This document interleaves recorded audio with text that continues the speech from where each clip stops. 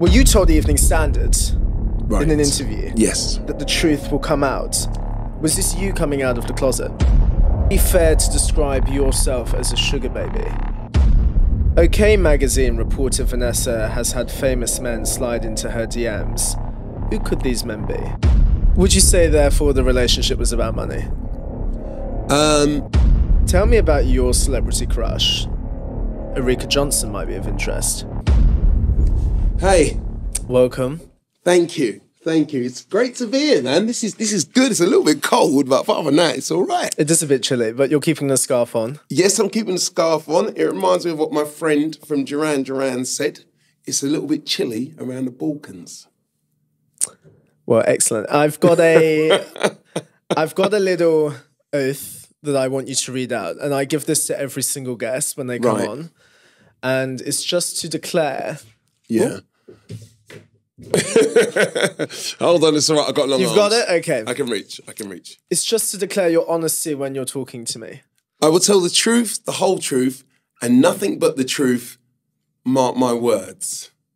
Perfect. Ah, right. I see what you did there. Thank you. Is that legally binding? Okay. Why don't you introduce yourself? Just tell me your age. Obviously, we know your name, Ofoedu. Yes. What you get up to. Right. All okay. of that kind of stuff. Well, my name is Ofoedu. I'm a singer-songwriter. I've been in the music business for over 30 years, and I'm 51 years of age. Are you good at making people laugh? It depends. It all depends on how you see me. But I like to be someone that people kind of laugh with, not at. So what do you find often, people laughing at you or with you? I've had both in my life, actually. Which one more? With. With? Are you sure? Is that what you think, or would other people say the same? I think that the majority of people would say the same. I think. Would it be fair to describe you as a metrosexual man? It depends what metrosexual is. What? Do you know what it means? Well, actually, yes. Someone who's quite in touch with their feminine side and looks after themselves and all that stuff. Yeah. Yes, totally. I love women. I was brought up by women. Two of my older sisters play a pivotal part in my life. Funnily enough, when I was young, they used to dress me up as Adamant and stuff like that. I don't know if you know Adamant. It's No, I don't. Before your time. I think it's before my time. I think it's pre-2000. What do you care most about when it comes to your appearance? I don't know. I like to smell good. What do you smell of now? I can't really smell you. Tommy Hilfiger, you got to smell good. Yeah. Yeah. There's a lot of guys out there who don't smell good, and you got to smell good, baby. You're best known then as well for your song Turnaround. Yes. Which became a hit in 1999. Yeah. So 24 years ago. Right. I was actually going to do a little rendition of the song. I think you should. And I wanted you to rate it out of 10. Hey, what's wrong with you? You're looking pretty down to me. Well, you see, looking kind of down. Oh, is it kind? Oh, sorry, Yeah. I got it wrong. But nevertheless, I think you really made that song your own when you sung that. In a good or bad way? In a way that was your own. I think it was all right. You know, I was pretty surprised at how on key you were. So yeah, you were quite on key. So I'd rate it. I'd give you, being honest, 6.5. Well, you got one of the lyrics wrong. Give me what it should be like. It should be. And I'll give you a rating out of 10. Hey, what's wrong with you? You're looking kind of down to me. I'd give that a 6. Well, you can do. I sang it 24 years ago, so it was a long time ago. So hey. As you said, it's been 24 years since you released Turnaround. Yes. What have you been doing all this time? I've been in about 4 bands since then. Was in a band called 4 Story. I've had projects with a good friend of mine, Shane Lynch. We did a band called Red Hill together. We also did something recently called Boys on Block, which is an amalgamation of nostalgic bands. member of Five, member of Another Level, member of Boyzone, and myself from Fats and Small. And there's also new kids on the block, which we didn't want to sound like, so Boys on Block. Is that because you're all old? Any new music? No new music in the pipeline at all. Right. We're a touring band, and people really get to a certain age, sadly, and people just, and especially with pop, it's such a young thing. People don't really want to hear new music from old people. Yeah, I agree. If you had to choose a day job, would it be singer or partner to Vanessa Feltz? It'd be singer. Why not the other? Well, being a partner is not a job. It's just being a partner. Who would you like to collaborate, artist-wise, if you were to release new music as a solo artist? I'm really in love with the voice of Barbra Streisand. I think she's incredible. And that would have been something I would have loved to have done. I'd love to play the Barry Gibb role in Guilty. Do you think she'd say yes if you asked her? Yeah, I think I've got a good chance. Do you think she knows who you are? You never know. You never know. Turnaround sold a lot of records. You never know. That's true. Yeah. Little do people know you're also an actor. I have prepared a little script to just put you on the spot a bit and to see how good your acting actually is. It's actually from Romeo and Juliet. Oh, gosh. So it might be a little soliloquy, but give it a go. Right, hold on. Oh, I ain't got my glasses. Right. 'Tis torture, not mercy. Heaven is here. Where jailed lives and every cat and dog. Hold on, I just can't see anything. More validity, more. So let's leave it. So I've got another question. All right, okay. Sorry about that. It's the eyesight is a thing. It comes with age.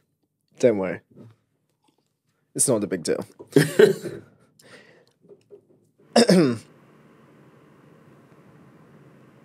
Let's move on to Vanessa Feltz. So she's your ex-fiancée. Yes, she is, yeah. Now, she's reportedly worth £38 million. And according to online sources, you're worth £100,000. What? No, I'm worth a bit more than that, mate. Would you say, therefore, the relationship was about money? I don't think it was about money. I think money had a part to play in it. It wasn't about money, but I'm definitely worth more than £100,000. Let me tell you. Proposed to Vanessa in 2006. Yes. How big was the ring? The ring was massive. Carats? How many? Well, the diamond, it was a family heirloom. So when you proposed to Vanessa on Island, she described the bed being covered in dark red roses. Yes. Is that the most romantic thing that you've ever done for her or anyone you've been in a relationship with? I think, yeah, I mean, it doesn't sound, I mean, at the time, it definitely was. The bed was full of roses and then she turned around and she couldn't see me because I was on my knees. Asking us to marry me. Whilst you were together, there was a significant age gap. Yeah, it's only 10 years. During the relationship. Yeah. Would it be fair to describe yourself as a sugar baby? I've never heard that term before. I know the Sugar Babes, they're a great band. Sugar Baby. I can define it for you. We can see if it works. Okay, go on. So the definition is a fake, romantic, transactional sexual relationship between an older, wealthy person and a younger person. Nah, man. Never. I mean, some parts are true. No. No? Well, no. You know, the truth is, Vanessa was just older than me, and that was that. OK magazine reported Vanessa has had famous men slide into her DMs. Who could these men be? I don't know. Everyone's famous now. It could be like social media influencers. It could be, you know, I mean, everybody is famous. Anyone you might know? No, I mean, I've had famous girls slide into my DMs. I mean, you know, it's just like, what is fame? Who would you hate to see her being papped with? Oh gosh, that's a. I mean, I'm pretty much, and I know this is going to sound really boring. I'm pretty much live and let live, man. That ship has sailed. People make such a massive deal about the whole thing. It's like, it's over, isn't it? 17 years. When you do 17 years in your relationship, then you can talk to me. So the Mirror reported Vanessa was extremely sad And disappointed. That was in pantomime. No, I was going to ask, was she talking about your penis size? And I think it's documented that I've got size 15 feet. So, I mean, it's just... Is there a correlation? I think I'm in proportion. Well, you told Evening Standard in an interview that the truth will come out. Was this you coming out of the closet? No. The truth will come out, meaning that in the long run, time's a healer, number one. And number two, in the long run, everyone will see. Because I think I got pretty much a bad rap. And I think that as time goes on, everyone will begin to make up their mind of what really is going on out here. Whilst on this topic, your type of woman. Yes. So we all know, well, most of us know what Vanessa looks like. Would you say that's your typical type? At the time when I was introduced to Vanessa, someone introduced her to me because they thought it was my typical type of woman. And I suppose at that time it was. But types change. And has it changed since? Yes. To what? Any alpha female. Alpha female. What about superficially? What do they have to look like? I don't think I have a superficial now. Big bunda? I mean, I'm Nigerian and maybe that runs in the blood. So a curvy woman is definitely, strong women. That gets you going more? Now. It does, yeah. At 51 years But how's that age. changed? Because Vanessa, I'm assuming, has always been pretty dominant. Yes. Alpha-y. Exactly. So what's changed then? Well, I was in love with her, but now I'm not. I find myself attracted to women, and the only thing that they have in common is they're all alpha women. So just picking up on that, you're not in love with Vanessa anymore. Is that pretty clear cut? No, you're not in love, no. You're not in love with her anymore? No. If she wanted to go back to what you had before, would you be open to that? No. No, that's gone. Yeah, I never go back because it's an X is an X for a reason. It's over, it's done. It's like... So you're very definitive on that. Black and white, absolutely not. Black and white. I think Oasis would get back together sooner than me and Vanessa would get back together. You must have a lot of women in your DMs. Well, and men, I'm sure. A whole mixture. What would you recommend they do to gain your attention? If someone's DMing you, what would you say they need to do to stand out from the crowd? Well, I always reply to all my DMs. That's why I'm in this trouble. Would you like them to growl at you? Depends on where we are. You know. Any scenario. Well, just like a spontaneous growl. Would that get you going? Like I said, it depends where we are. Like maybe not in a restaurant or in pub. Are you saying Vanessa used to growl? Huh? No, I'm not saying that at all. Tell me about your celebrity crush, and that can't include Vanessa. My celebrity crush? Gosh. Anyone out there that you think tickles you? Sheridan Smith does. She's gorgeous. Is she single? I don't know. We should ask her. I don't know. We should find out. I think she's absolutely gorgeous. Because I've heard on the grapevine that Erika Johnson might be of interest. Oh, that was a private conversation. No, she's gorgeous, stunning. I'd 100% pursue that if the opportunity arose. Maybe I'll ask her next time I see her. Do you think that would hurt Vanessa if you ended up with Erika? I don't know what Vanessa thinks. I don't think she... I think she's moved on as well. I don't think she cares. I mean... And so you're a self-proclaimed womanizer? No, I haven't said that. Well, I'm proclaiming that you're a womanizer. Right, that's your words, not mine. I'm not a womanizer at all. At all. Has any woman ever rejected you? No. Not ever? Not once in your life? Well, I only go... I'm quite shy. So the women do most of the chatting up. So out of 10, how would you rate your own looks? Crikey. I don't know. I'm not bad. And I'm 51 as well. Not bad looking. But I wouldn't say I was, I'm not like...